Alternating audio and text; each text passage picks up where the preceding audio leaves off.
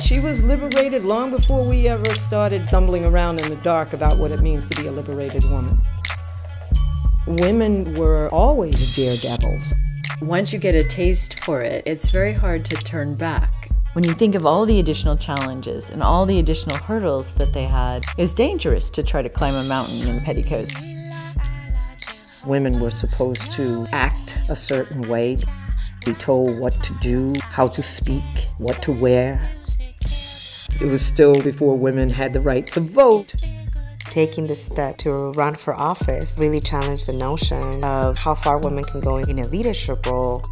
Women demanded new space and pushed the boundaries of what being a lady means.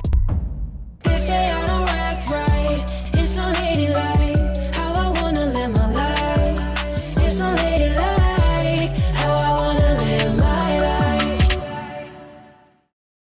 Subscribe for more amazing stories of unsung, unladylike women every Wednesday. Just hit the subscribe button in the window.